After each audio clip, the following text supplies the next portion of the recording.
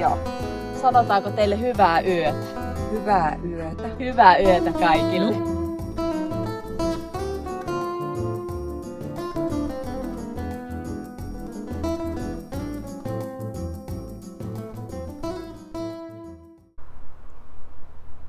Meiltikin sitten tulla tänne Inarijärvelle saakka etsiä Gimaran kultaa. Mitäs me löydettiin? Mä ajattelen, että me löydettiin varmaan tällä reissulla niin sellaisia hippuja, kultahippuja, niistä voi vielä vaikka mahdollisesti syntyä joku isompi kultaesiintymä. Mä ajattelen, se on semmonen koru, että sinne voi laittaa niitä hippuja silleen yksi kerrallaan, mutta ne hiput on vähän sellaisia kökkäreitä, ne on vähän eri kokoisia kaikki. Kyllä. Jotkut sädehtii jo, joitakin pitää vähän kiillottaa. Kyllä.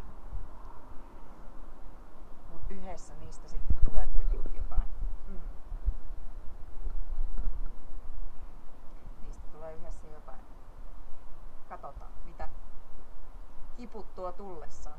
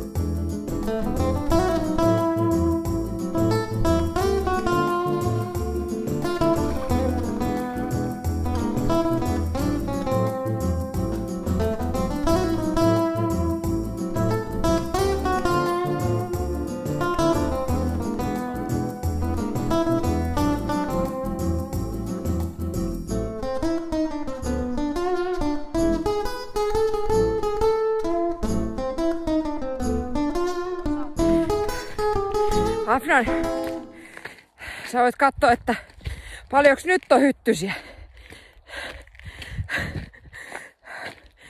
En laittanut hyttysmyrkkyä ja lähdin kävelemään tänne huipulle. Pikkusen on hyttysiä. Mä päätin lähteä vähän tunturihommiin ja kävelin etelärinnettä ylös. En jaksanut ihan huipulle asti, otin tästä sivupolun ja lähdin kävelemään tonne huippua kohti ja aion mennä eturinteitä alas. Hyttysiä on todella paljon. Nyt on vähän parempi, kun tässä on tämmönen vähän aukea paikka, mutta tossa kun kävelin hissirinnettä, niin niitä oli paljon ja niitä on nyttenkin tuolla mun hupun päällä.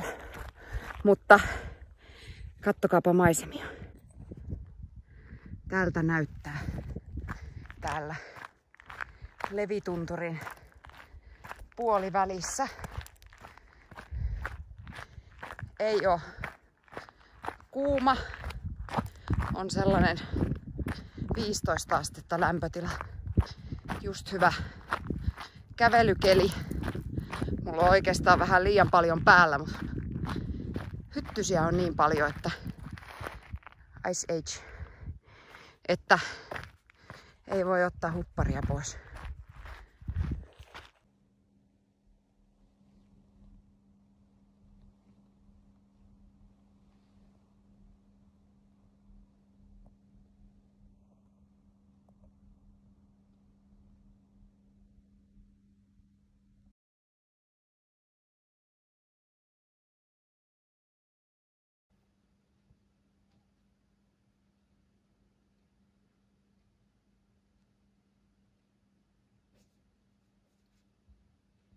Can I go?